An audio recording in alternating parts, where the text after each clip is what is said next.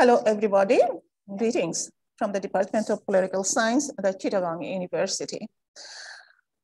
This is a program between the Center for Asian Studies of the department and the Ministry of External Affairs, Japan.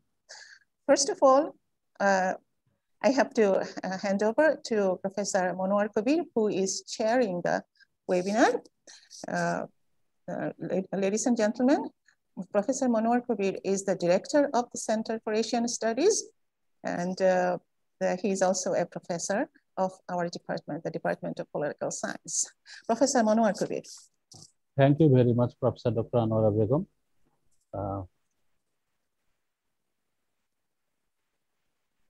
We don't, I'm not sure whether Vice Chancellor Madam is here or not, but let me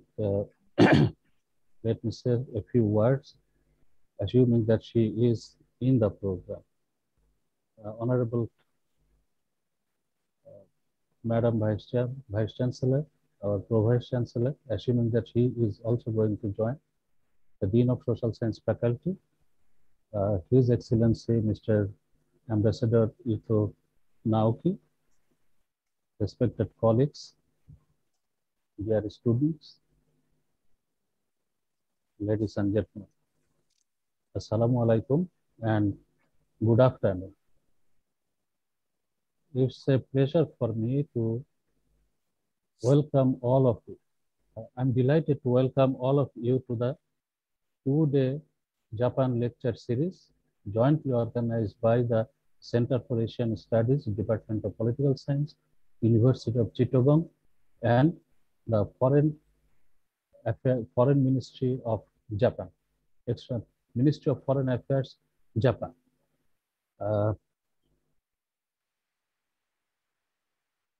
Distinguished scholars from Japan are going to deliver lectures on some very important issues like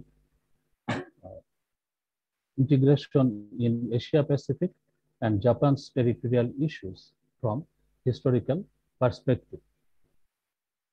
I think this two-day lecture series will enormously help us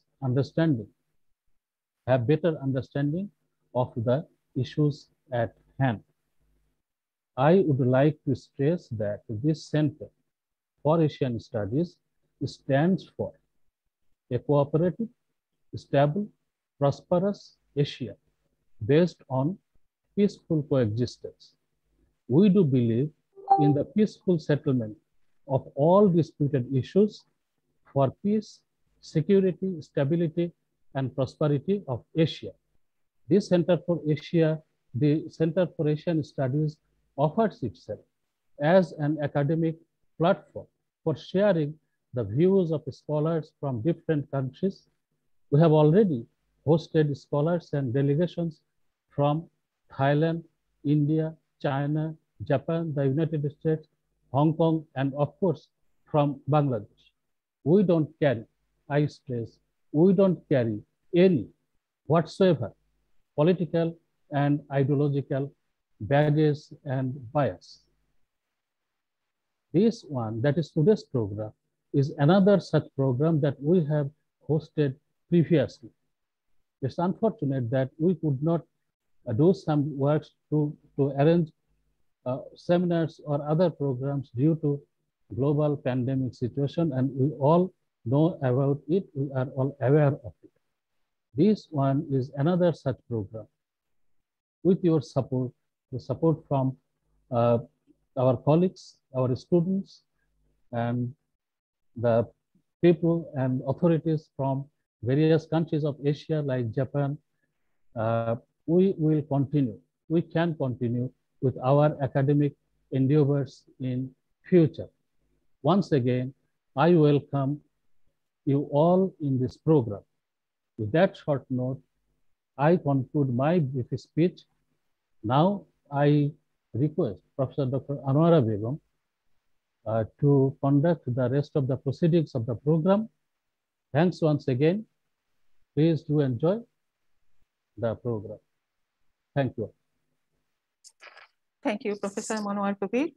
And a warm welcome and greetings to His Excellency Ambassador Mr. Ito Naoki and Professor Urata from Japan and all the Japanese officials involved in it, and greetings to my colleagues and the students who have joined. I request His Excellency, the Ambassador of Japan, Mr. Ito Naoki, to deliver his speech now. Thank you, Professor Begum. Assalamu alaikum, Shubo Poranho, good afternoon, and konnichiwa. It gives me great pleasure to launch the Japan lecture series today with the Center for Asian Studies, Department of Political Science, the University of Chittagong. First, I would like to thank Professor Monwar Kobir and Professor Anwar Begum for organizing and hosting this academic dialogue. So our initial plan was to invite Dr. Kobir to Japan to exchange his thoughts and views with Japanese academia and government officials. However, unfortunately, we had to give it up because of the corona pandemic. I would say it was a silver lining that Dr. Kobir made this webinar available for wider audience who had strong interest on Japan's economic policy and economic integration of Asia. My big thank you goes to, of course, Dr. Urata for having agreed to speak before us. Dr. Urata has been researching economic integration in Asia and Asia Pacific, focusing on regional trade liberalization, FDI promotion, and supply chains integration. Dr. Urata, in fact, promoted various FTAs and EPAs for Japan. Initially, certain circles of bureaucrats and politicians in Tokyo were reluctant to conclude bilateral FTAs. Dr. Urata pushed the agenda of trade liberalization and investment promotion through FTAs as an academic mainstay.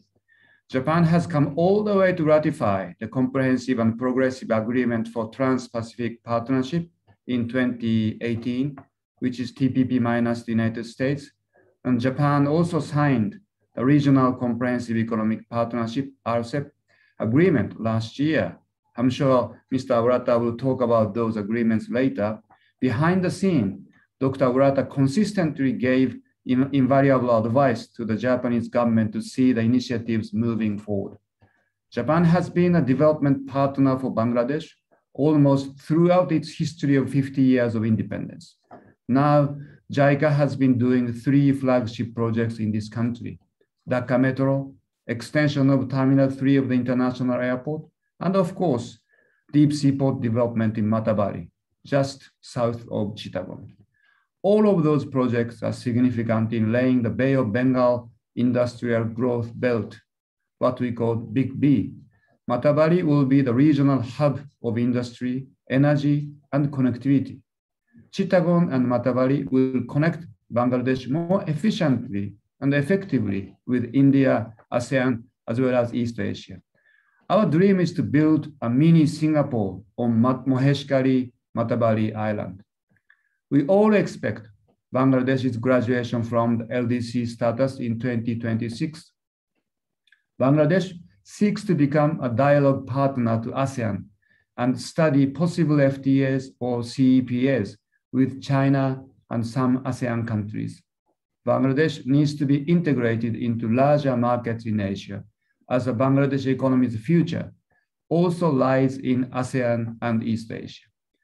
Bangladesh may not be Dr. Urata's familiar territory yet, but today I'm sure we will have meaningful and engaging discussions from a broader perspective, which Dr.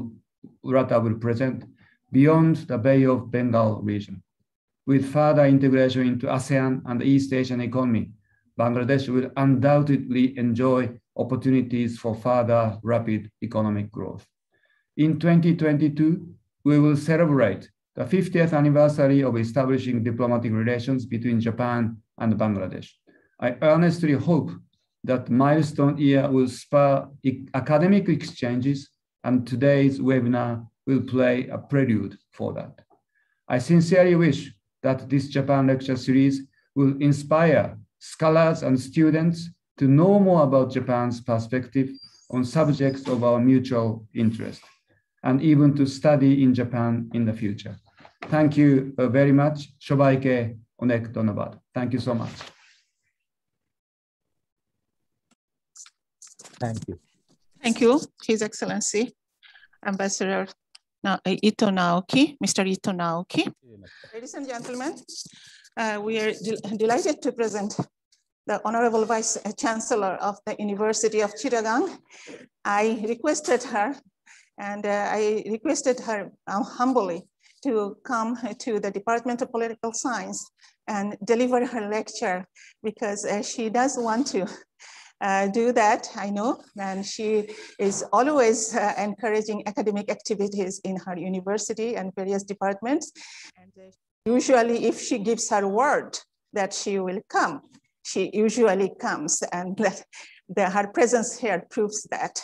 I'm going to let Professor Shirin Akhtar deliver her lecture.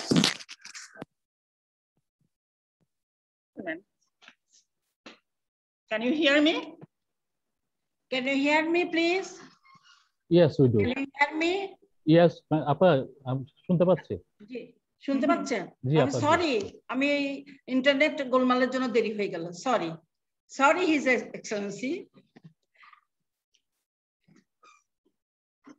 Thank you, Professor Dr. Bhuiya Mohammad Manwar Kavi, Director, Center for Asian Studies, Department of Political Science. I also thank His Excellency, Mr. Ito Naoki, the Ambassador of Japan to Bangladesh, Professor Benu Kumar De, the Pro-Vice Chancellor of the University of Chittagong, Professor Dr. Mustafizur Rahman Siddiqui, Dean of Social Science Faculty, Professor Dr. Anwara Begum, distinguished scholars and guests from Japan and Japanese Embassy in Dhaka, and my esteemed colleagues and dear students. I appreciate all your presence here. I would like to thank the Center for Asian Studies, Department of Political Science, University of Chittagong, and the Ministry of Foreign Affairs, Japan, for organizing this webinar on some very important issues. I am delighted to be here in such a gathering and the webinar on very important issues, such as economic integration in Asia Pacific and Japan's territorial reach at a very significant issue of the Asia Pacific region. I am sure that this webinar will shed some new lights on the theme. Bangladesh and Japan have been very good friends since the time of Bangabandhu Sheikh Mujibur Rahman's government. Japan has always been one of the most important development partners of Bangladesh. Huge development activities have been going on the Maheshkhali, not too far from here. This webinar, I am sure, will improve our knowledge about Japan and economic integration, connectivity, trade, and investment in Asia Pacific region, including Bangladesh. We need more such collaborative academic programs and interaction for building greater understanding between the two friendly countries. It is my sincere hope that academic cooperation and collaboration between Japan and Bangladesh will continue in the days ahead and will become stronger as time passes. On that optimistic note, I am inaugurating this webinar and wish it great success. Thank you all. Thank you, madam. Thank you very much.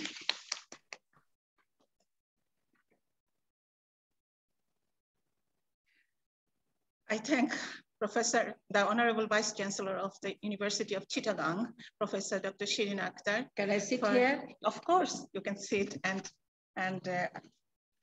and watch the webinar from Yes, here. yes. It is our privilege and honor that you have come. And now I will continue with my speech. I was supposed to, Madam, begin my speech when Robin called me, your PS called me that Yes. you had consented to come to the department. Such a great honor. First, we Bangladeshis like to speak.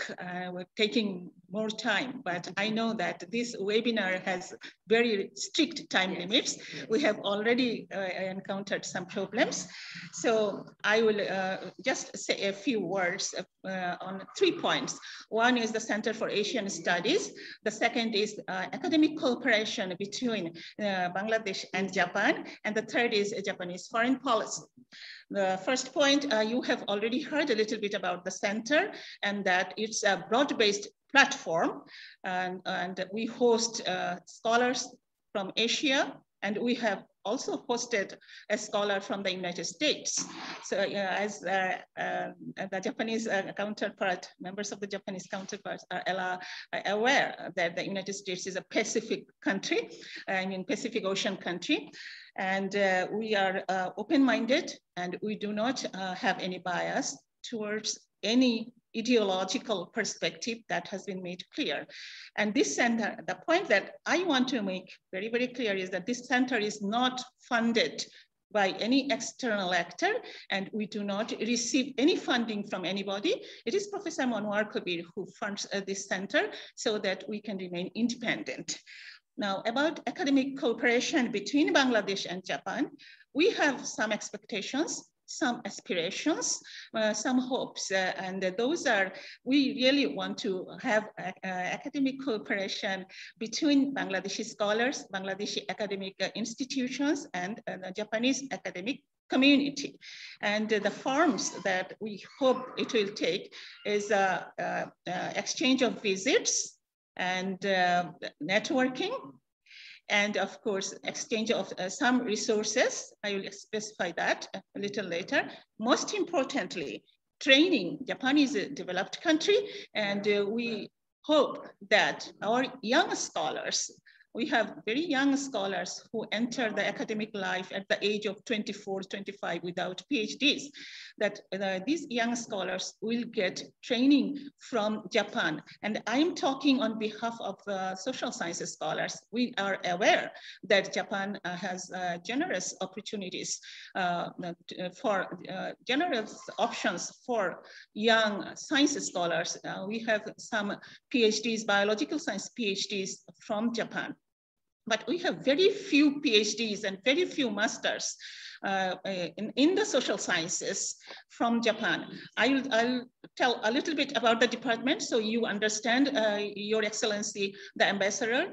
We have in the department 2 American degrees, American PhDs, 1 Australian PhDs, and 4 Bangladeshi PhDs, 3 Chinese PhDs. New Chinese PhDs, and 1 master's degree from Japan only, and 1 master's degree from India. So you understand this reflects the condition of Japanese PhDs, the condition that our young scholars are in obtaining Japanese PhDs. So my request on behalf of the department as well as the social science faculty will be that Japan and the Japanese academic community will pay attention to increasing number of scholarships for social science, young social science scholars in Bangladesh,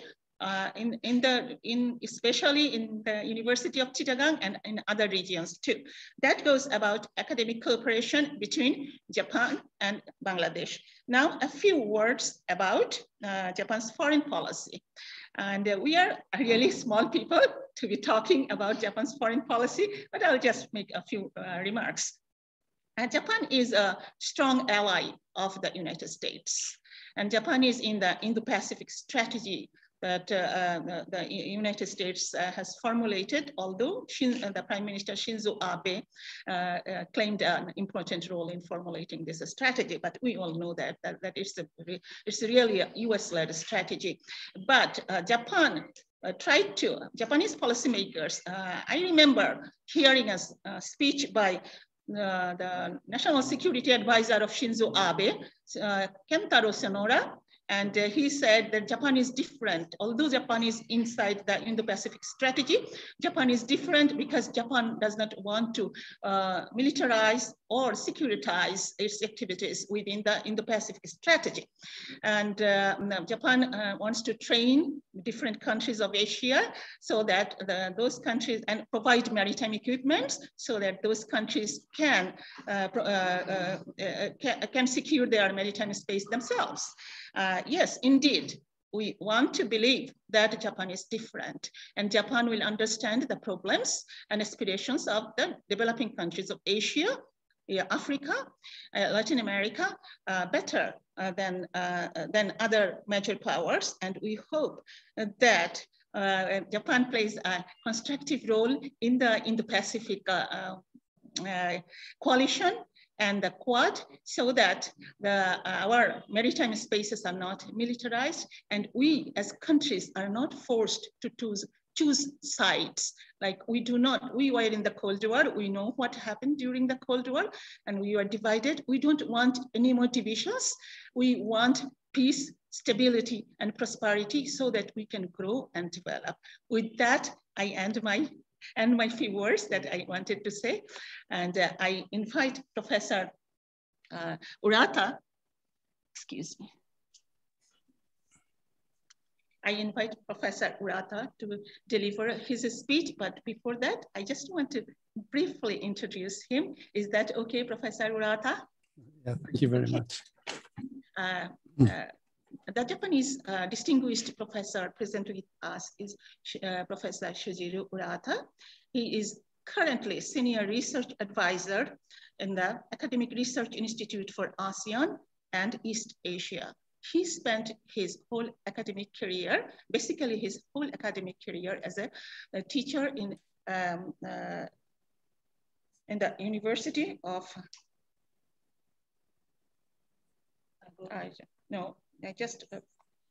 could you just say the name of your university? Yeah, it's a Waseda University. Waseda University. He spent his academic career there, and he received his PhD in 1978 from Stanford University. And I'll mention one of his publications, one book that he has written. His specialization is economic relations. Obviously, His Excellency the Ambassador mentioned. And I'll mention one of his books, and that is Industrial Politics in East Asia. And I have another book, if I may mention, and that is Measuring the Cost of Protection in Japan. Ladies and gentlemen, and now Professor Urata will speak. Professor Urata. Yeah, thank you very much, Professor Pegan, for kind introduction. And I'd like to thank Vice Chancellor Akhtar and Professor Kabil and Ambassador Ito for giving me this wonderful opportunity to talk about the topic of my interest, that is regional economic integration in Asia Pacific, in front of the guests and the students. Let me share my slides.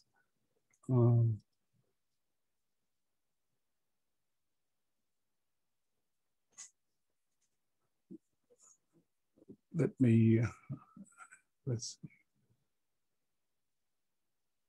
Yes, I'll be looking at the developments regarding economic integration from late 1980s through the current period, like 2021. So last 30 years, we saw a number of important developments, not only in economics and other and like political science field. And for example, we encountered Asian financial crisis in 1997, 98. And also we had the global financial crisis in 2007, 2008. And also as currently we are faced with a crisis, it's a COVID-19 crisis. When it comes to economic integration, as I'll be talking about today, there are a number of interesting and important developments. And before I go into the my main talk, I understand this is a part of a lecture series, so I was thinking about giving some definitions or terminology for particularly for students who may not be familiar with the terms and the definitions. So what we are looking at is the map of Asia Pacific. And what I'll be talking about is, as Ambassador already mentioned, RCEP, Regional Comprehensive Economic Partnership Agreement, covering 10 ASEAN countries.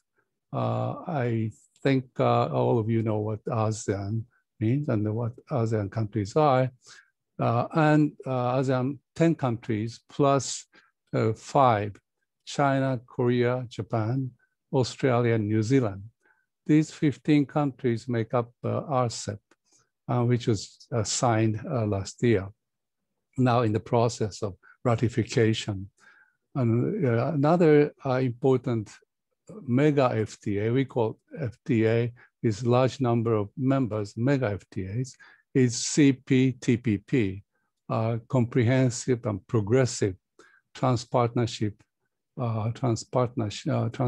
Partnership, including 11 Asia-Pacific countries.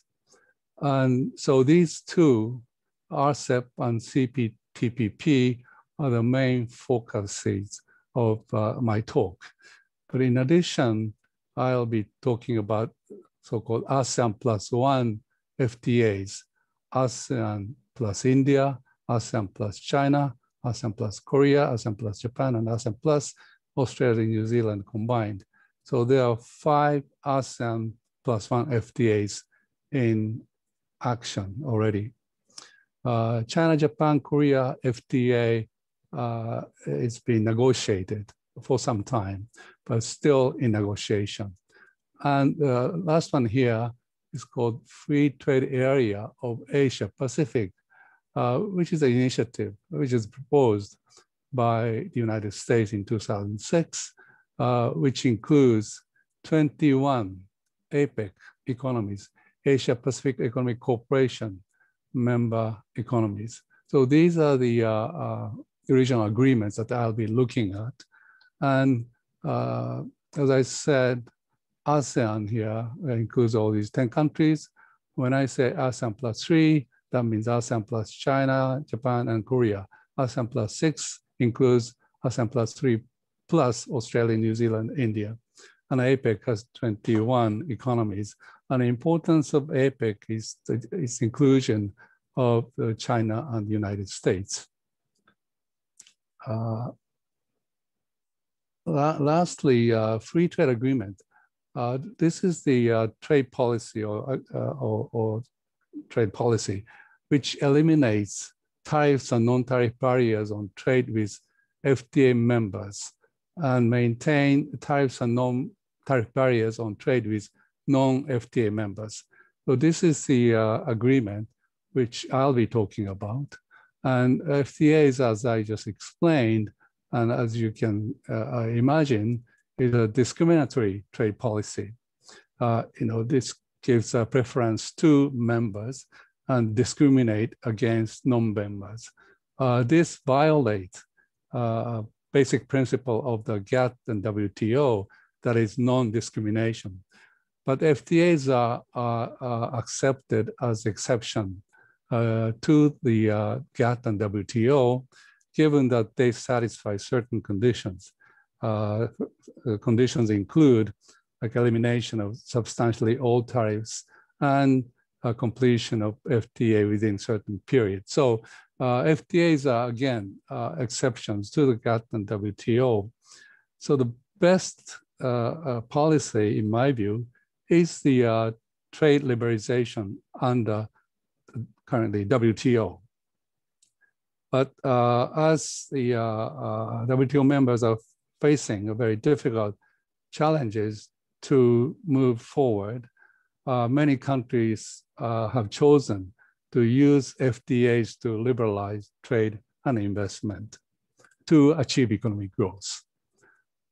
Okay, FTAs by definition are a trade agreement, but many FTAs which has been in action, which has been implemented, include not only trade liberalization, but also liberalization in services trade, liberalization in foreign direct investment, and many FTAs have various rules, such as rules on intellectual property rights, e-commerce, government procurement, and so on. And partly because of the comprehensiveness of the arrangement, FTAs are very often called economic partnership agreements. And this is the expression that Japanese government uses rather than EPAs rather than FTAs. Again, main objectives of FTAs include, in my view, achieving economic growth by expanding trade and FDI, as well as implementing domestic policy reform. It is rather difficult to implement domestic policy reform from inside, from internal forces. So countries are eager to use external pressure through FTAs to carry out domestic policy reform. And second important objective, in my view, of FTAs is to establish friendly relationship or external relationship with like-minded countries. So these are a very brief explanation of the terms and definition that I'll be using in my talk. Now, let me go into introduction. Going back to 1980s and 1990s, East Asia did achieve quite rapid economic growth, very successful in achieving economic growth. And the drivers of rapid economic growth are, in my view, market forces. That's why I call it market-driven. And what is happening is that because of the market forces, many multinational corporations set up their affiliates in East Asia and then forming so-called supply chains or global value chains that contributed to the rapid expansion of trade and investment, and that contributed to achieving high economic growth. And so we saw the progress toward regional economic integration through the forces driven by market. And this is a graph which show not so clearly, but I guess I can tell that there's the increasing importance of intra-regional trade. When I say intra-regional trade, that is trade among ASEAN plus 6 countries. The share of intra-ASEAN plus 6 countries trade in total ASEAN plus 6 countries trade increased from 1980 to year 2000, then stayed more or less about the same level. In other words, for ASEAN plus 6 countries, intra-regional trade became more important. This is a sign of market integration. And what is interesting is the importance of increasing trade in intermediate goods. Intermediate goods includes mostly parts and components. So in East Asia, parts and components were actively traded between and among countries. And that is the factors behind that, the so-called fragmentation strategy carried out by multinational corporations. Many multinational corporations, many Japanese corporations, they broke up their production process into various pieces. I call them production blocks. And each production block is located in a country or region where that particular production process can be carried out most efficiently or at the least cost. Think about automobile company. In the past, all the automobile production is done in Japan, but over time, they kind of broke up the production process into pieces: production of engines, production of windshield, and so on. And they locate one of these production blocks into various countries throughout East Asia. And that formed regional production network or regional supply chains. Or if you look at this from global perspective, it is global GBC, value chain GBCs. And this is this is a kind of schematic figure showing how production network is being formed in East Asia. Very complicated. Each one of these are production blocks, which I just explained. And compared to North America, what is happening in East Asia is much more complicated. Many countries are involved. And final products are produced by parts and components which are produced in different countries, and they're assembled into one, say, country for final products, and the final products will be exported or will be, sold in local market or exported to East Asia or exported to Europe, exported to the United States. And that is the production network. And this is one specific example of a production network. This is a hard disk drive producer in Bangkok, Thailand. And this producer procures parts and components from all these places and then produce hard disk drive. So this is a production network. And so as a result of this formulation or construction of production network, that of course led to expansion of trade, particularly trade in parts and components and final products. That contributed to rapid economic growth of the region. And the important factors which led to the construction of production network is, well, several. One is the trade liberalization, which took place over the years. What we are looking at is the tariff rates, average tariff rates for ASEAN countries, shown by these lines, declined over time. And this is average tariff rates for ASEAN plus 6 countries. When I say plus 6 countries, Australia, China, India, Japan, Korea, and New Zealand declined. That, of course, reduced the so-called trade cost. That made it much easier for companies to undertake foreign trade. But what we are also seeing in this slide is increasing number of non-tariff measures. Non-tariff measures are, as the term indicates, measures which are not related to tariffs, like SPS, TBT, and all sorts of non-tariff measures, which are increasing. That is concerning, because that will, of course, reduce the chances of foreign trade by increasing trade costs. But that is a challenge that we face. Now, let me turn to 1990s, late 1990s. So up until late 1990s, I just discussed the market forces led to regional integration in East Asia, and that contributed to rapid economic growth.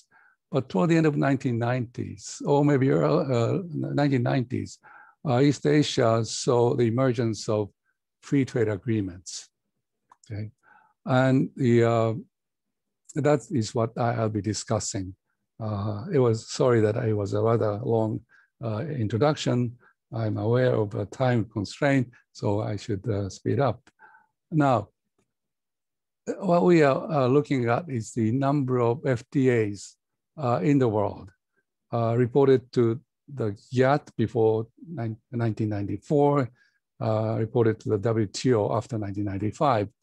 And the line shows a cumulative number of FTAs. And number of FTAs started to increase around 1990, and then just continued increasing. Two lines here. One is the this yellow line is all the FTAs reported to the GATT or WTO, but some of the FTAs expired. And so the blue line shows the existing or FTAs which are in force. But at any rate, what is important is the 1990s. And just think what happened in 1990s, early 1990s. This is a period when the Uruguay round negotiation, liberalization negotiation were facing problems. They were kind of stuck and they could not really move forward. And under such circumstances, countries thought that trade liberalization is difficult. So why don't we go for liberalization of trade with like-minded countries? And that, of course, led to the formation of FTAs. And that continued even after the WTO was established in 1995. And East Asia was a rather late comer in this so-called FTA race, but they caught up very quickly. And this is the number of FTAs reported by East Asia like 2019, which is quite a large number compared to other regions. So East Asia has been seeing emergence of FTAs in recent years. Now, FTAs in East Asia began with AFTA.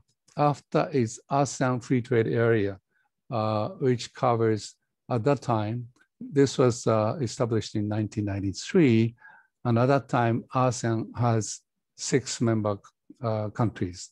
And then later, 4 new ASEAN members joined. They're called CLMB, Cambodia, Laos, PDR, Myanmar, and Vietnam. And so they joined.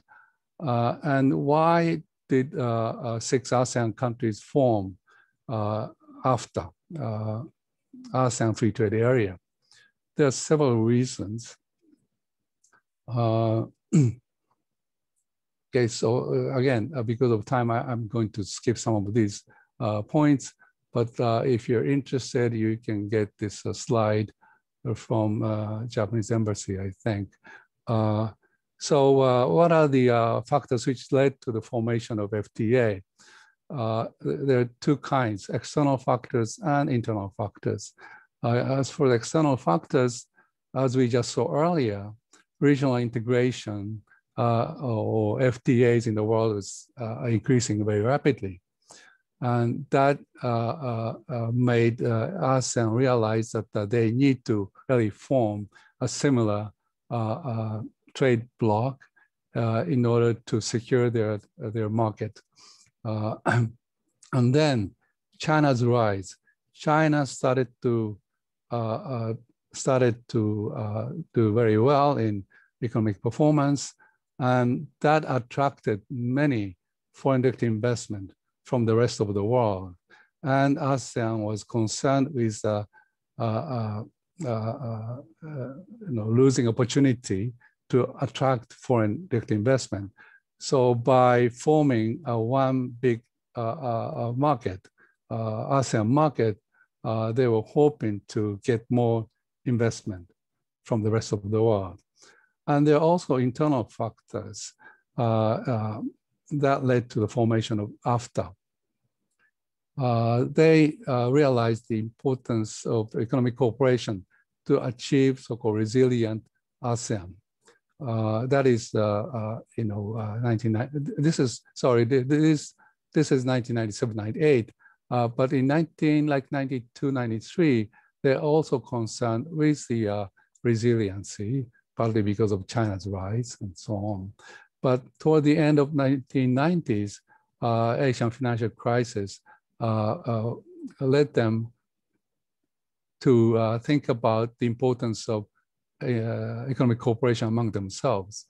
And also they were interested in establishing a competitive and equitable region that led to the formation of the AEC, ASEAN Economic Community, which I'll discuss in a minute.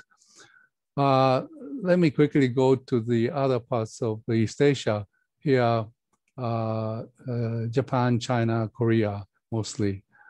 Japan, China, Korea were not interested in free trade agreements because FTAs are discriminatory. And these countries thought WTO is of utmost importance. And because Japan and Korea particularly thought that they gained a lot from being a member of the GATT or the WTO. China was not a member of WTO until 2001. So China was not interested in regional policy before joining the WTO. So again, these three countries were not interested in FTAs until the late 1990s. What happened in late 1990s? Asian financial crisis, which I mentioned earlier. Asian financial crisis put Korea in a very difficult economic situation. And Korea needed a regional cooperation, particularly cooperation from Japan and other countries. And so Korea led this initiative to discuss the forming some kind of regional framework to deal with possible crisis in the future. And one of the form of regional economic cooperation was FTA. So Korea led the talk of region-wide FTA, which comes into force later. Now, turning to the 21st century, China became a WTO member in 2001. Then China proposed FTA with ASEAN. This became later as ASEAN plus China FTA. There are several motives. Of course, they were interested in expanding their trade and investment relationship with the ASEAN countries. And also they'd like to establish friendly relationship with ASEAN countries, so regional policy. And that led to the emergence of so-called domino effect. Japan, Korea, India, Australia, New Zealand followed China to establish ASEAN plus one FTAs. Before that, particularly Japan and Korea, they were busy forming bilateral FTAs. Here, sorry, I go back there. Singapore proposed Japan to have a bilateral FTA. Singapore also proposed Korea to have bilateral. Korea approached Japan to discuss possible FTA, bilateral FTAs. So Korea and Japan were interested in bilateral FTA, but China, as I just explained, came up with this idea of ASEAN as a group, not just bilateral, but a kind of group-wide FTA. And so ASEAN plus one FTA, as here, lower left-hand corner here, they were formed, and they became, they came into force around by 2010. Now, when it comes to, this is the development leading to the establishment of RCEP negotiation. They were interesting, maybe in my view, rivalry, important, I should say, rivalry between China and Japan. ASEAN plus China, Japan, Korea FTA. Here, of course, ASEAN played a central role, but China was very interested in having ASEAN plus 3 FTA. But Japan proposed to invite India, Australia, and New Zealand as a democratic countries. So there are kind of, rivalry between China and Japan concerning either ASEAN plus FTA or ASEAN plus 6 FTA.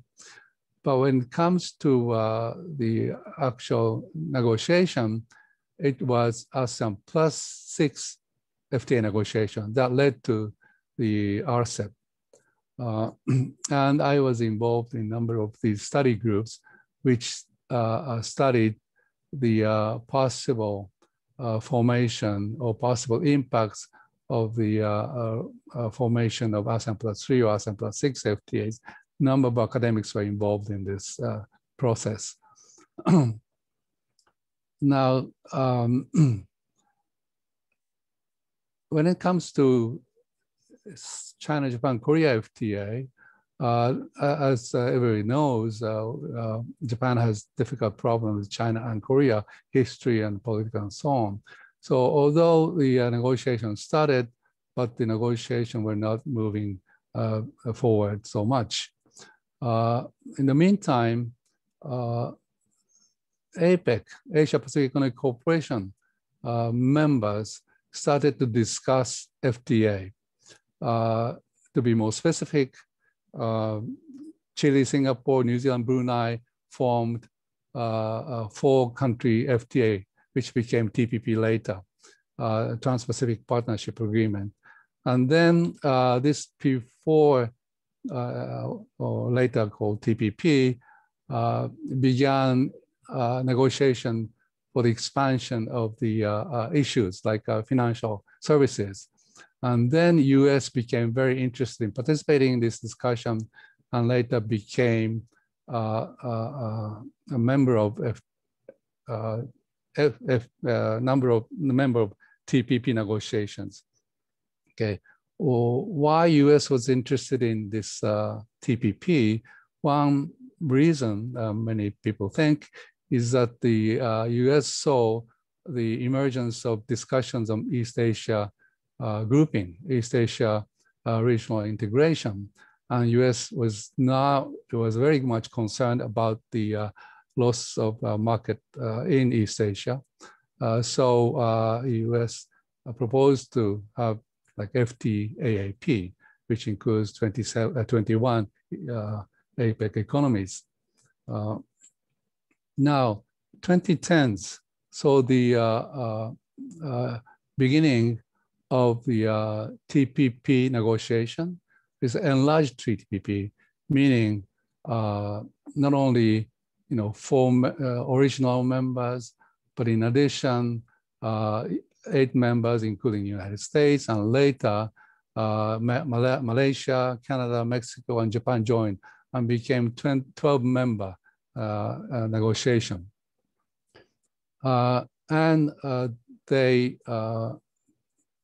signed agreement, but the US withdrew from TPP.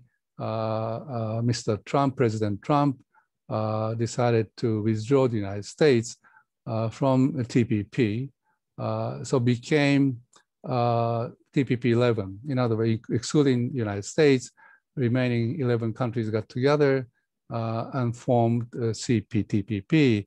In the process, Japan played a very important leadership role. And this TPP, later called CPTPP, became, entered into force in December 2018. And this year, the UK applied to join formally.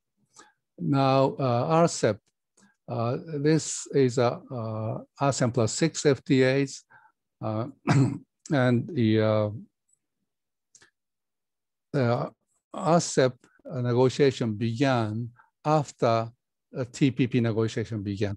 It was a lot of people think that the start of TPP negotiation triggered the start of the many regional FTAs like RCEP, CJK, China, Japan, Korea FTA, Japan, EU FTA, and also transatlantic FTA called TTIP.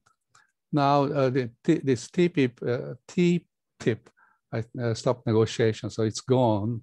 But the important point here is that FTA triggers a so-called domino effect, like snowballing effect, and that's what happened. RCEP negotiation concluded and signed last November. But without India. India withdrew from RCEP negotiation a year before, and now so 15-country framework. Comparison of CPTPP RCEP is very briefly, coverage is more comprehensive for CPTPP than RCEP. Level of realization is higher for CPTPP than RCEP. And CPTPP, it has high aspiration. It's called the 21st century FTA, it's a model FTA. RCEP, members are more interested in equitable development of the members. Economic cooperation is more important than maybe economic growth. But what are the challenges for CPTPP and CEP? For CPTPP, enlargement, now 11 member countries. UK applied to join, but many countries like to see US come back to CPTPP, but as far as we know, President Biden is not so keen on returning the US to CPTPP. For RCEP, ratification process began, not yet finished, hoping to enter into force toward the end of this year or early next year. And what is important, in my view, once it is implemented, is to make sure that the countries abide by the rules that they committed, and particularly what I'm, to be more specific, I'd like to see China abide by the rules and commitment that they did, because it has quite ambitious rules, in my view, for China. And this shows the comparison of the components or chapters covered by CPTPP, RCEP, and the WTO.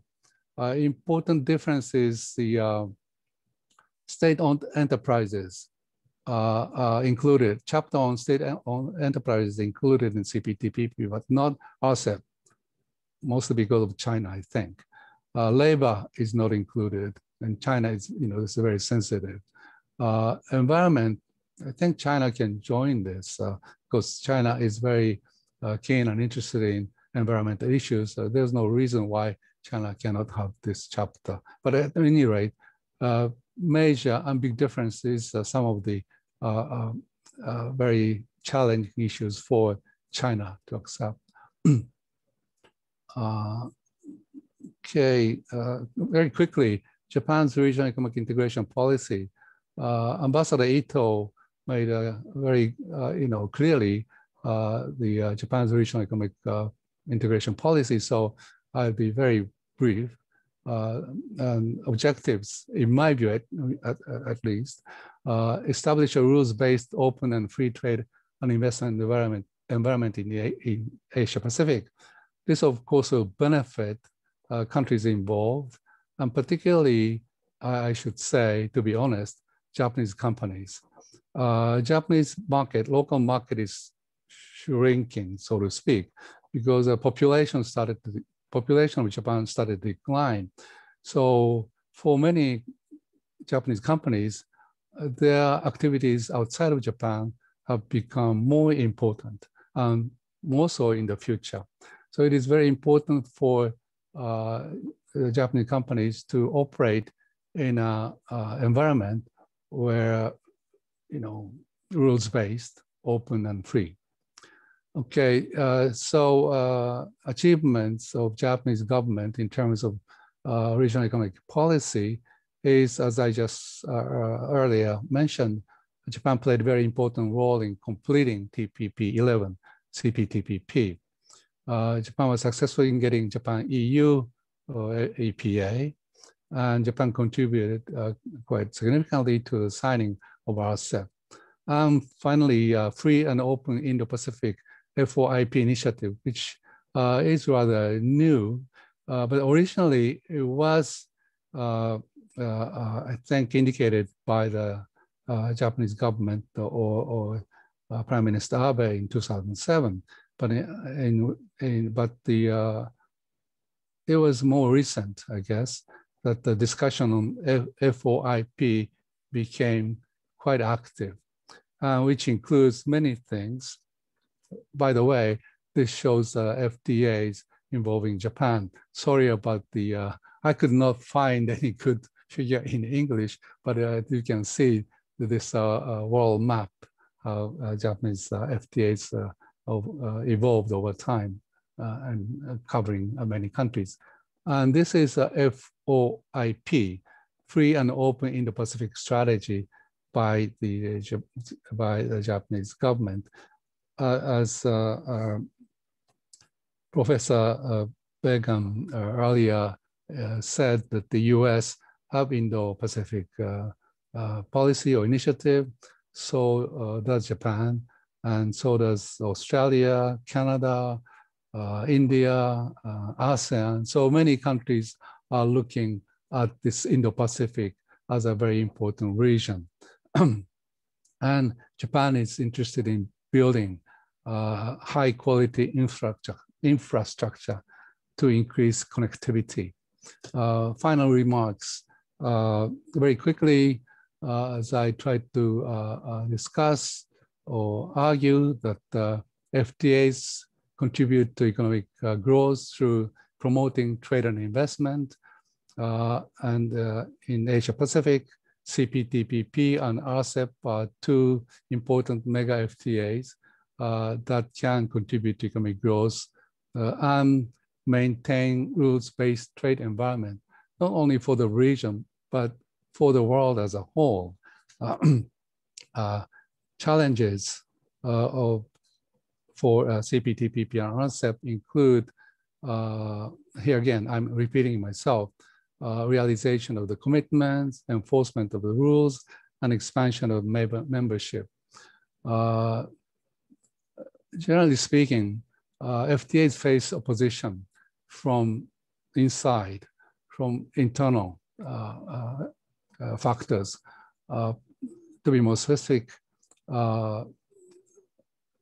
sectors or workers, people who work in the sector where they face trade liberalization, opposed to FTAs because they may lose their job, they may lose their income, and there's a good reason for them to oppose to this idea of FTAs. But what is needed for economic growth to take place is a shift from, move people and capital, money, from non-competitive sector to competitive sector. That's how you achieve economic growth. And FTA gives a very good opportunity to do so. But in the meantime, it is true that people get hurt. So the government needs to provide social safety net or safety net to deal with these issues, and training, education, maybe some income compensation and so on. So government needs to be ready to provide such assistance so that the FTA can be realized and economic growth can be realized. Some lessons for Bangladesh. I have to admit, I have very limited knowledge about Bangladesh, although some of my former students have PhD back in Bangladesh, and I learned some economic issues facing Bangladesh and so on. But again, here, some lessons just from me, this is a personal view. Participating in regional production network is a key for economic growth. And in order for a country or a company to get involved in GVC's global value chain is to attract foreign direct investment, to get connection with foreign firms or multinational corporations. And important factors, important ways to promote foreign direct investment is to have business-friendly environment, which can be characterized by open trade and FDI regime and our infrastructure, good infrastructure, hard and soft.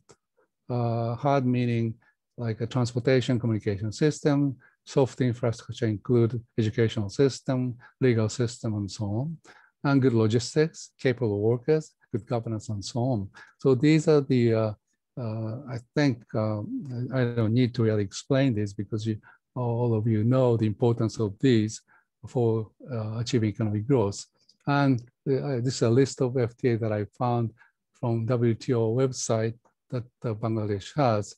And finally, let me just say, because of COVID and because of US-China conflict, I think many companies, including Japanese companies, are interested in diversifying their supply chains or global value chain.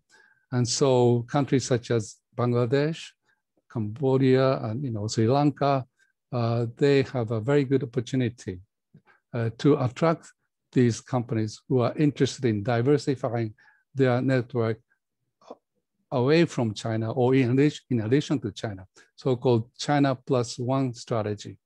And there are things called Thailand plus one strategy and so on. But again, I think Bangladesh has a very good opportunity now to attract foreign companies. Let me end my presentation. Thank you very much for listening.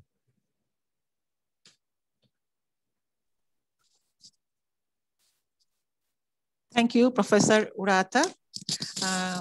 It seems that we have come very close to 3 p.m. Yeah. No, that's all right.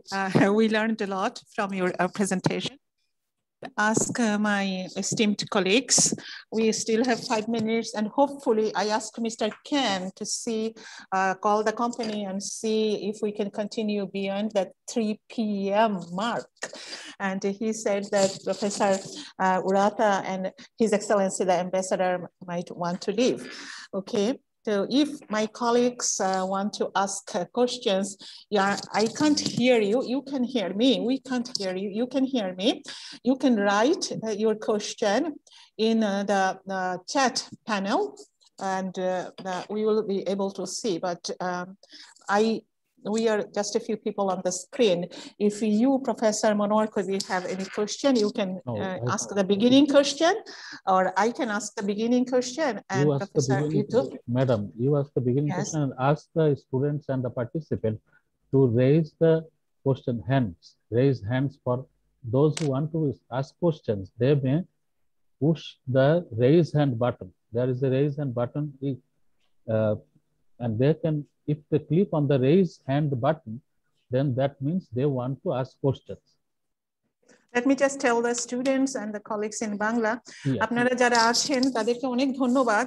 আপনাদের এখানে একটা raise hand হাত তোলার button আছে।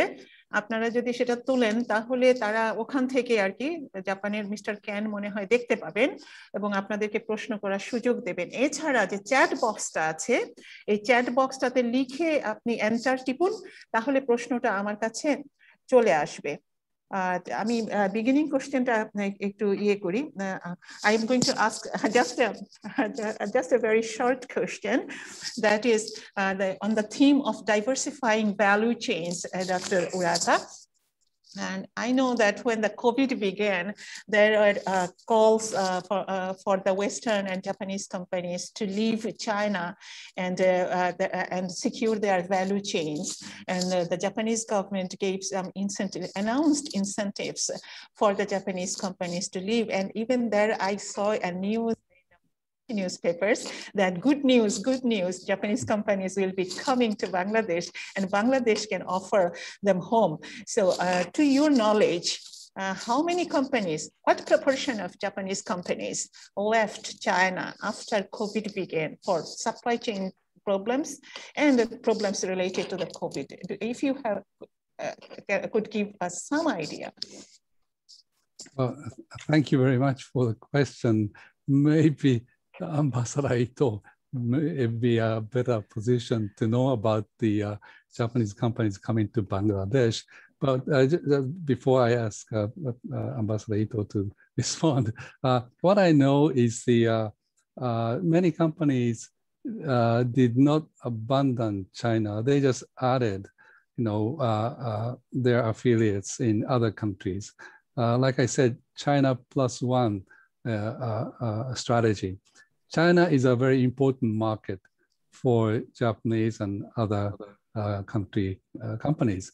So they like to maintain their business in China, but particularly for the companies who are producing products which are, say, exported to the United States, they're concerned with the operation in China, not just because of COVID, but because of US-China friction. So they try to diversify their operation away from China. And then, like, Bangladesh is one of such targeted countries, I think. But again, sorry, I don't have a good record of companies coming to Bangladesh or any other. I know that many have decided to go to Vietnam. That I know.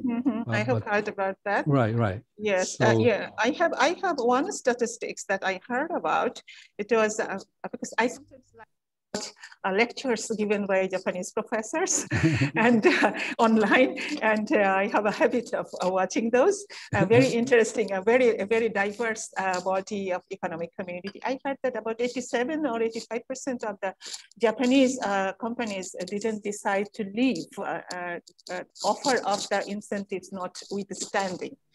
And if His Excellency, the Ambassador, wants to make any comments on the issue. Oh, thank you very much. I know that there's a very, very high expectation among Bangladesh people for Japanese companies to relocate from China. But unfortunately, that didn't happen instantly. But also I can tell you that Japanese companies are looking at Bangladesh as a new frontier of investment. And also right now, more than 300 Japanese companies are in operation in Bangladesh. And according to JETRO, 70% of those 300 companies are ready to expand their business operations in Bangladesh.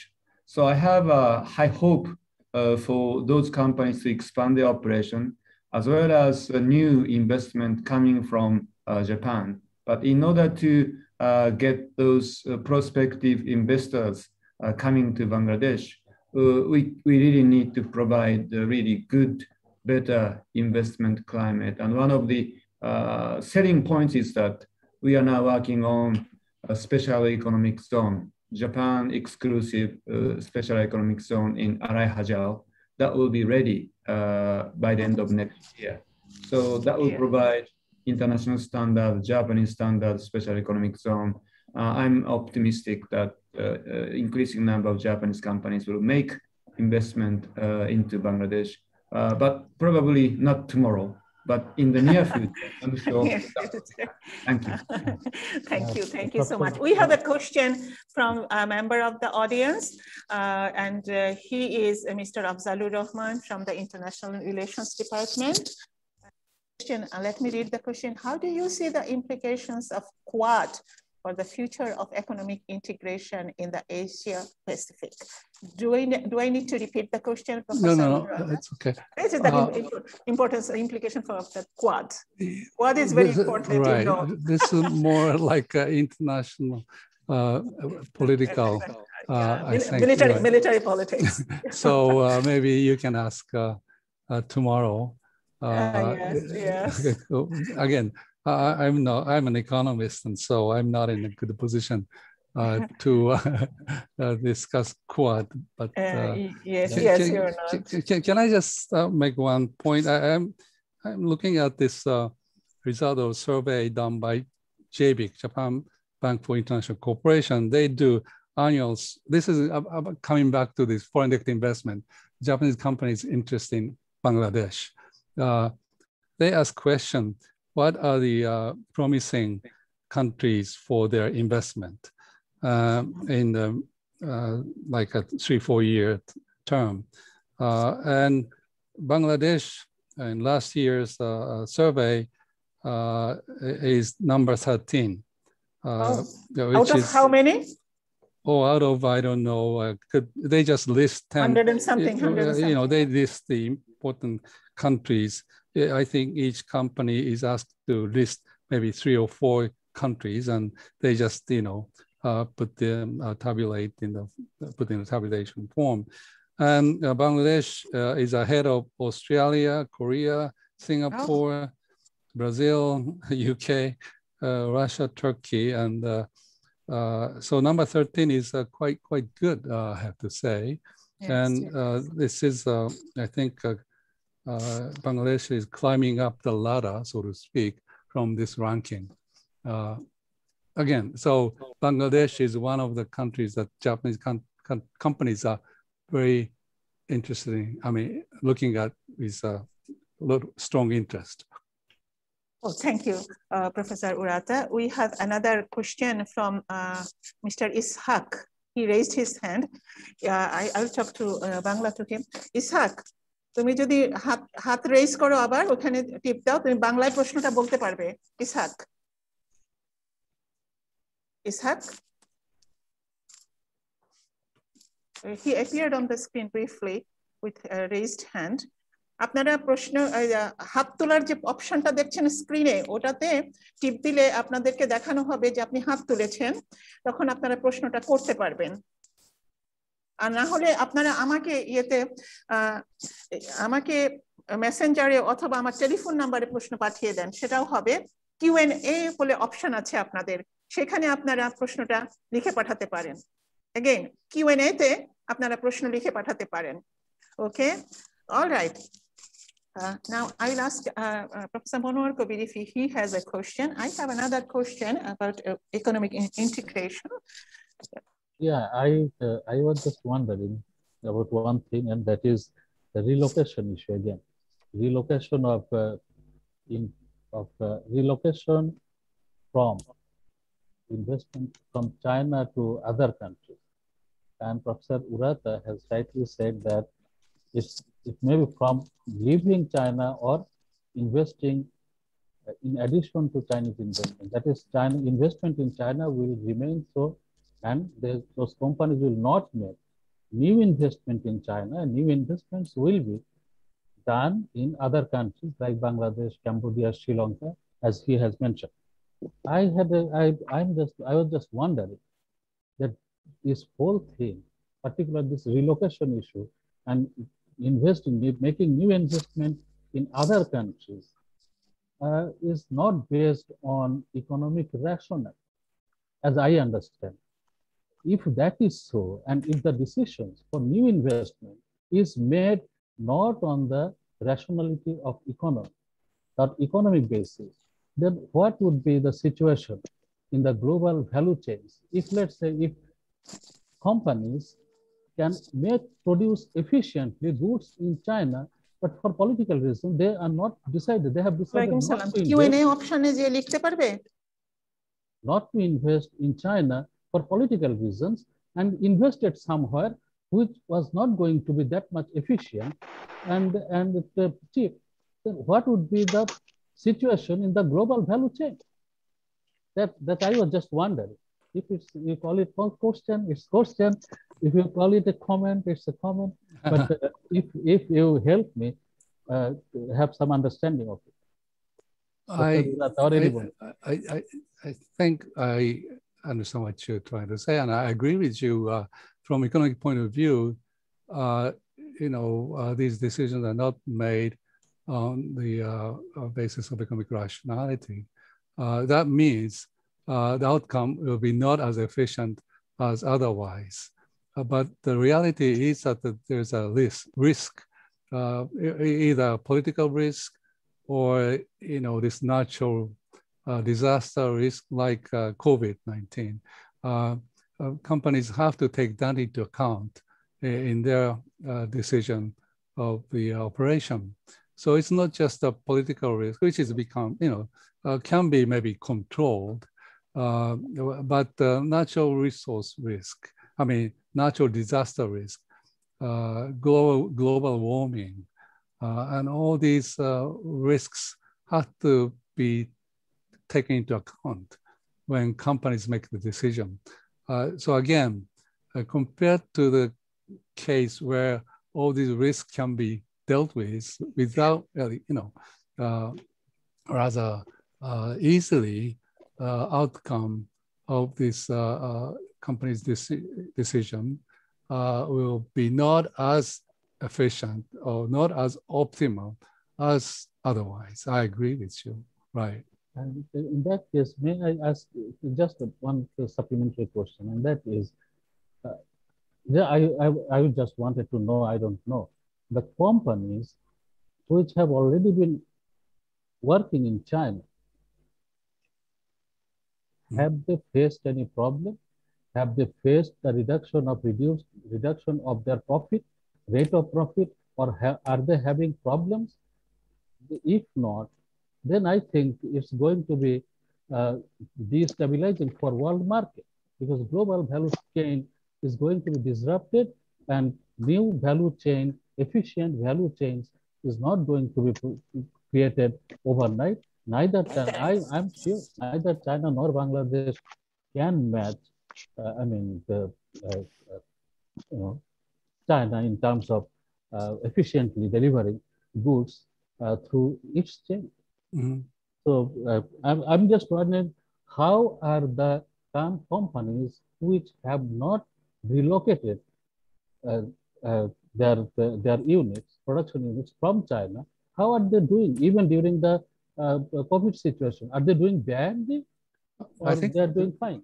I think they're doing fine. As we all know, China is one of the countries which succeeded, so to speak, in dealing with this COVID-19. So they came back strongly, from the COVID-19 crisis. So companies operating in China, Japanese companies, American companies, Chinese companies, I think they are doing much better than companies operating in other parts of the world. And I think this expression that I like, a Japanese company used to practice just-in-time production system, right? Now they are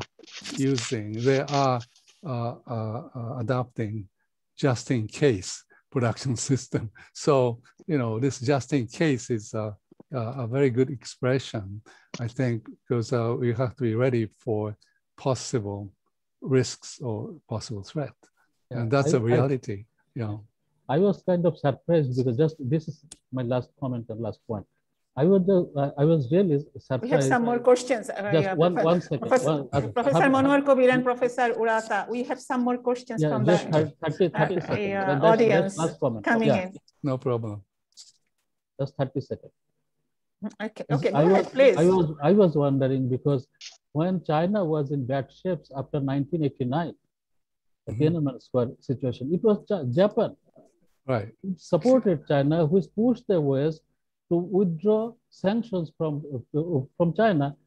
And what is on the earth that right now Japan is contemplating, or the Japanese companies are contemplating relocating its units from China? In any case, there are other questions, and I will let them to ask questions. Okay. Anora, madam. Okay, go ahead. Just 1 second. Yeah. We have a question. The second question from Major Misbah, who is an MPhil student in political science. Thanks for an informative presentation. In your presentation, you have mentioned that China wants to establish or improve relations with ASEAN countries. Do you think China can improve relations with neighbors, keeping the South China Sea and Senkaku issues alive? Now,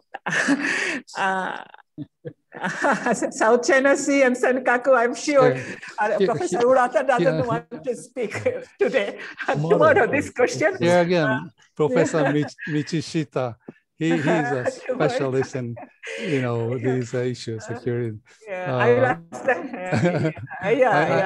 I shouldn't say anything. Major Misbah is writing his MPhil thesis on South China Sea. I know. So this tomorrow he has to wait. The third question, which comes from who is the person? How Bangladesh can take the study opportunities from Japan. It is probably coming from a student. He is interested in how Bangladeshi students can go to Japan to study. That's academic cooperation. And if the ambassador could, His Excellency, the ambassador could say a few words about it, like students. How many Bangladesh students are now in Japan? Do you know how many? So more than 3,000 students in Japan. So I don't know whether it's high enough or very low, but it is increasing.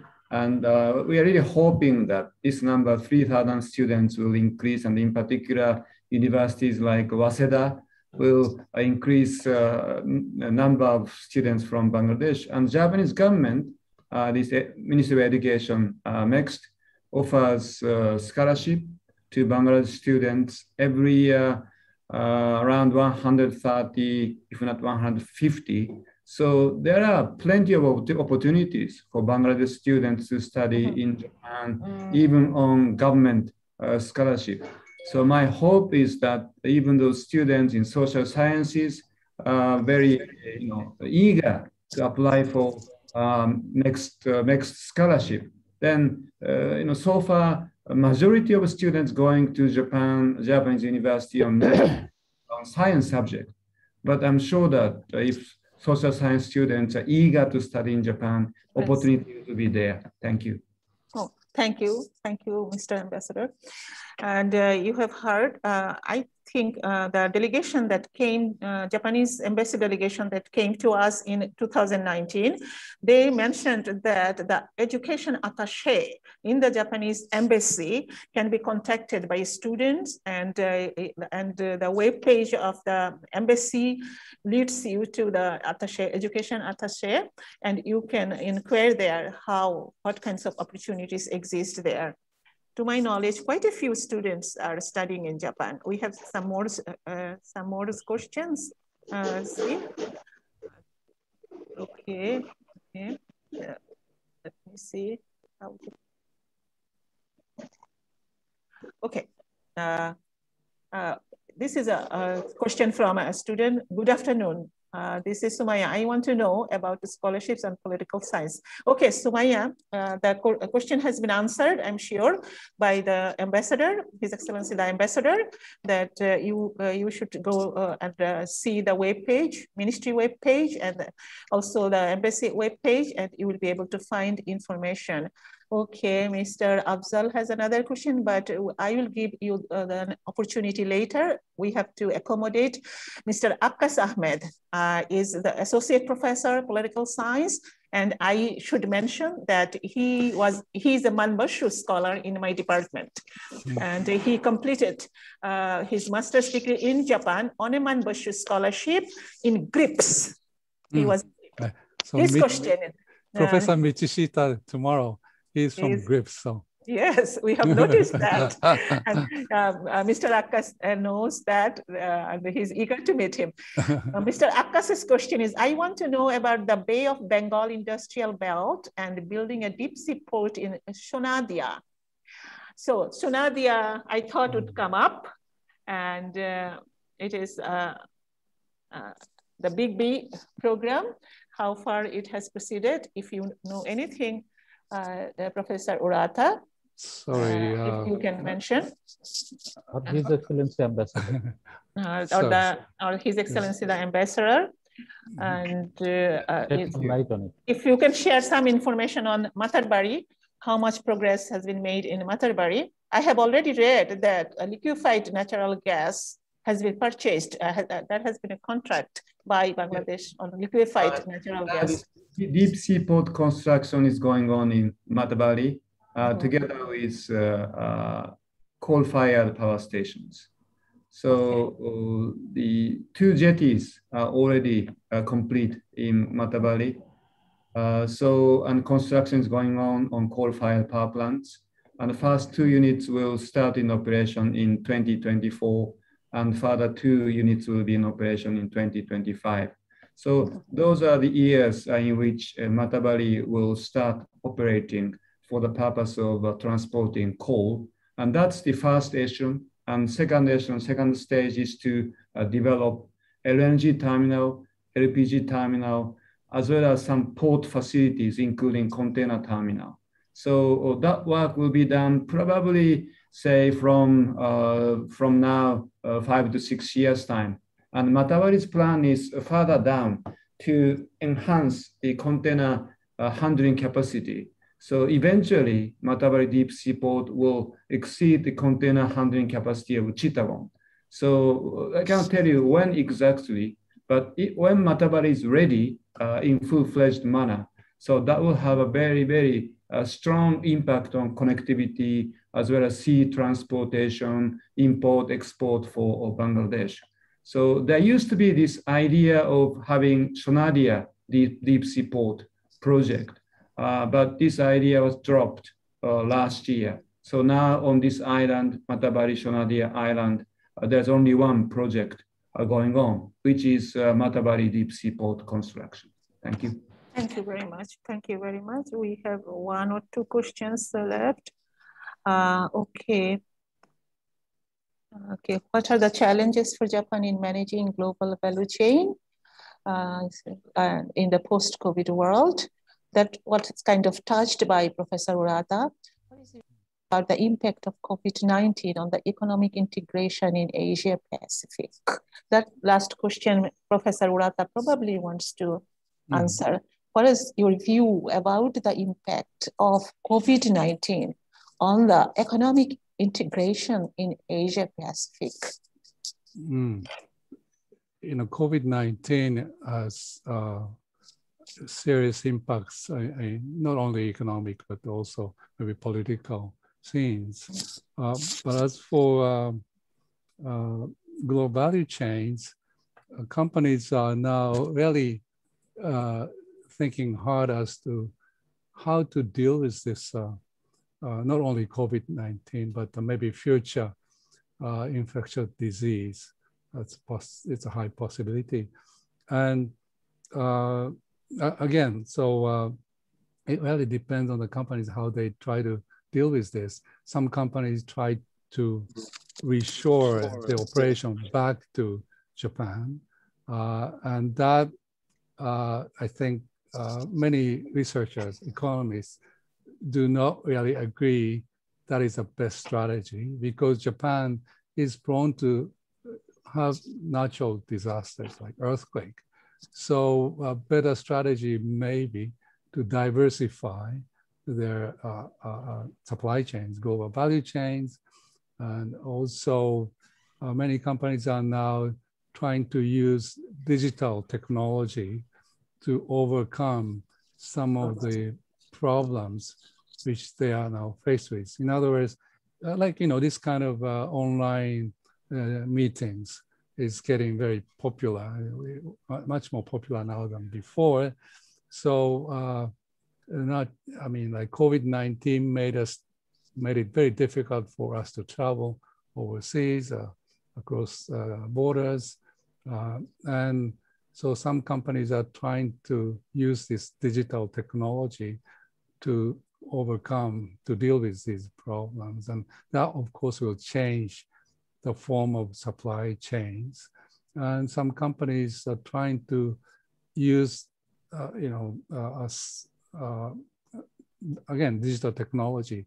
Instead of sending or exporting parts and components to their affiliates in foreign country, many parts can be exported, so to speak, digitally by sending, data and using 3D printing kind of technology. you don't need to physically export components to the affiliates. So again, that will be a very maybe important way to deal with this such like crisis or risk. So again, many companies are really trying to come up with the strategy they incorporate in the future. I think this is a time that they are really spending a lot of time and energy and money to formulate the future form of global value chain.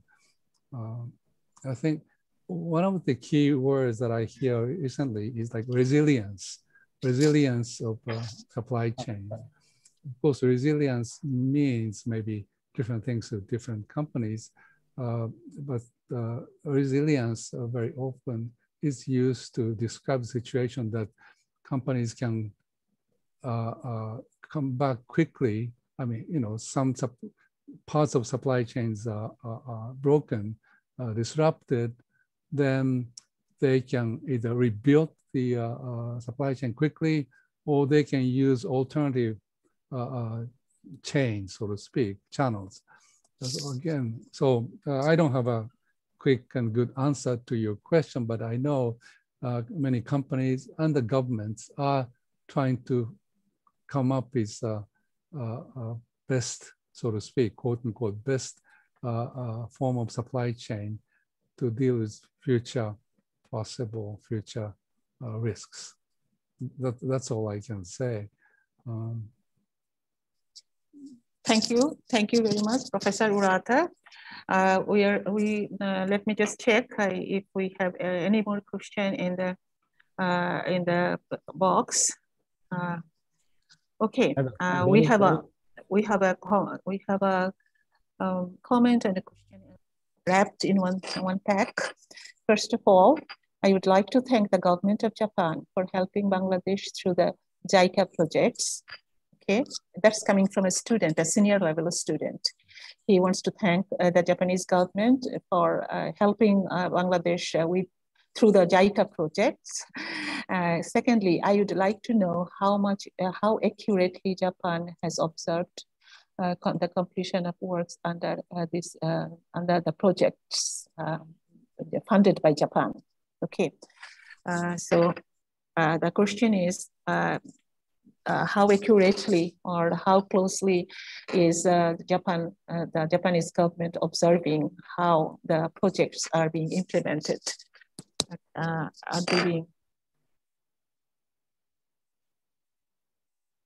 they being supervised, the project, the implementation date, the date fixed for implementation at the original stage? It's taking for the projects to be finished. If His Excellency, the Ambassador, has something to say, especially you have already said about the Matarbari project. It's going to take 5 or 6 more years to come near to completion. You have said that. Would you like to make any comment about the metro railroad project funded by JICA? I didn't mean to say that this original plan will be delayed by 5-6 years. No, that's not it.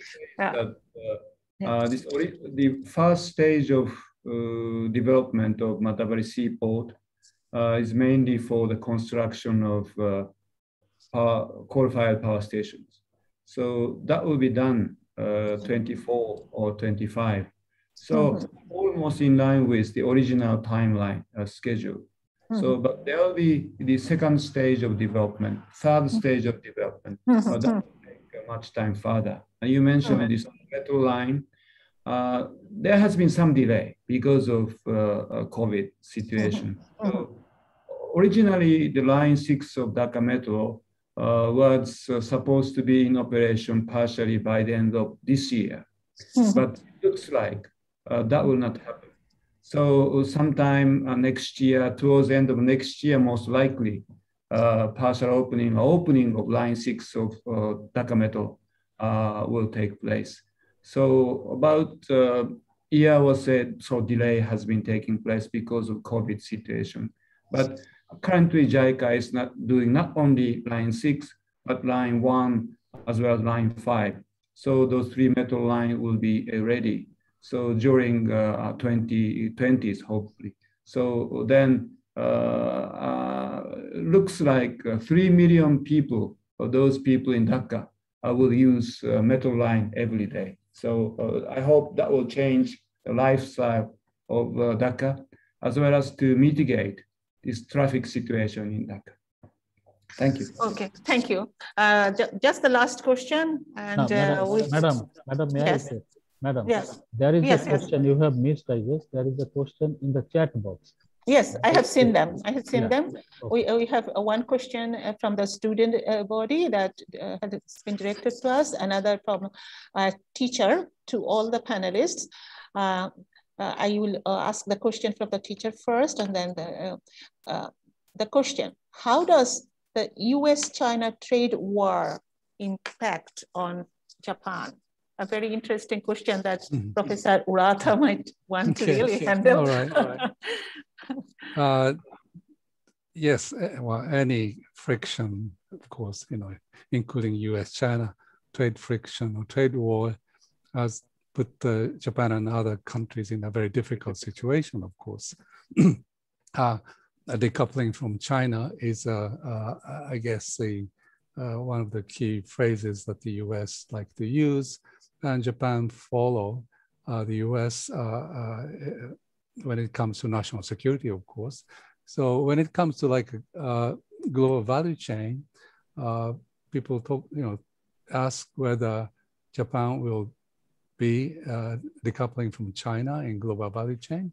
And here, I know it's very difficult, but companies try to differentiate or to classify value chain in 2 types.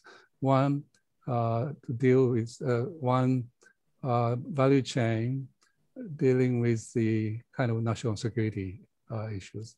They like to decouple from China. But the value chain which involve products which have nothing to do with or very little to do with national security, they like to have China included in value chain. But of course, dual use technology and all kind of thing makes it very difficult to differentiate or classify value chains in these 2 types. But at least these are the kind of, I think, policy that or strategy companies try to pursue. And they are watching very closely how the US government responds to this China threat, because US is a very important country, not only for political reasons, but also for business reasons. When the US pursues decoupling from China policy in certain products, any companies, including Japanese or Bangladesh or Australia, they cannot sell their products to the United States, for example. So they are watching very closely how the US is responding to this threat, and they try to, I think many companies in Japan are trying to deal with these issues by having 2 types of value chains, like the one I explained. So again, well, let me just say one more thing. Japan and the US are not exactly the same, in my view.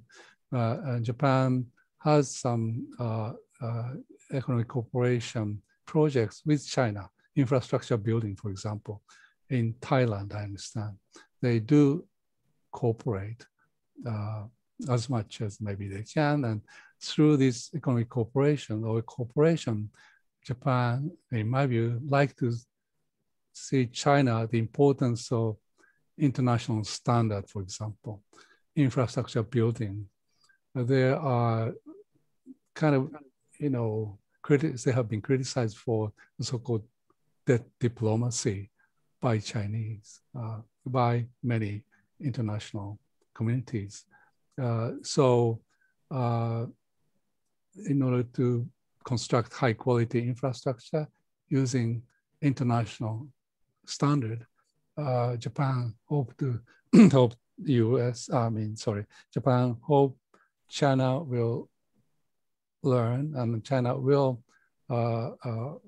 abide by these international rules in constructing infrastructure together. So again, I think in my view, Japan is trying to use more kind of friendly attitude or cooperation attitude with China so that China can change their behavior to comply with the international standard. Thank you. Thank you very much.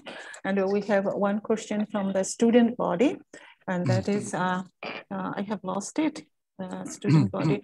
Okay, I remember the question. The question was, why is it that we have such good relations with Japan? and why is it that Japan invests so much in Bangladesh? The main question is, why is it, how come that we have such good relations with Japan? I think the ambassador, since His Excellency the ambassador is here, he may be able to say that the Japanese like us very much. Mike, from His Excellency the ambassador. It's other way around. The Bangladesh people like us very much. Yes. And like so there is a natural sense of affinity between Japanese people and the Bangladesh people. I think that is something we should really enjoy and we should really cherish for further development of a partnership and development and a partnership and friendship. So that's I really feel having been here more than 20 months now. Thank you. Mm-hmm. Thank you so much. I would just like to add, supporting what His Excellency the ambassador has said, Japan's cultural relations with Bangladesh has improved because of globalization and because of visits and etc. For instance, one of my best friends is Japanese. And by sheer coincidence, his name is Suga, like the Prime Minister's name. And we have cherished a friendship of almost 30 years. We keep in touch. And I have been thinking about Japanese authors, reading Japanese authors. And now I hear from my children about famous Japanese authors like Murakami, Kagechowa, and the writer who wrote Never Let Me Go, Ishiguro, and also Yanagihara. So Japan is becoming important on the global scene. And I will, in a minute, I will hand over the floor to Dr. Monwar Kobir. We have come close to the finish line. Just a comment from the teacher community of the social science faculty. Heartfelt thanks to Professor Urata for his excellent presentation. We are very much thankful to the Japanese government and the Embassy of Japan for providing the vaccines for Bangladesh. That's a big thank you. And Japan provided it through COVAX. Thank you so much for organizing the webinar, CAS. And that's a thank you to the CAS. I want to say just one sentence. This is a time of transformation. Great shifts are taking place globally. And one can perceive that a major power shift is taking place. Although the Chinese have said that they don't want any shift, they want to cooperate with the United States. But the transformation is visible, and we hope, our hope from the Bangladeshis hope that Japan can play a very constructive role in this shift in maintaining stability and peace. Now the floor is over to Professor Monwar Kobir to make the concluding remarks. Thank you, Professor Begum, Dr. Anwara Begum. What can I say? I think a lot have been said in the process, and I myself had 2-3 questions, and those questions were answered superbly by Professor Urata. I would like to thank everybody. I'm not going to spend any time on the subject of the presentation today because it has been discussed thoroughly. I would like really, as my colleague said, heartfelt congratulations to Professor Urata and the ambassador, His Excellency Ambassador Ito, Mr. Ito, and Naoki, and Japanese Embassy, Foreign Ministry. And I also really would like to thank all of them, particularly Professor Urata and His Excellency Ambassador, my colleagues, my students, and people from the Japanese Embassy, I guess. I can see them on the screen, see their name on the screen. So I would like to thank everybody who are involved in it and who participated in this lecture, the first of the two lecture series. And with that, with my heartfelt thanks and their participation in tomorrow's session and their continuous support for our economic endeavors and activities. With that note, I would like to conclude today's session. Thank you so much. Thank you, everybody.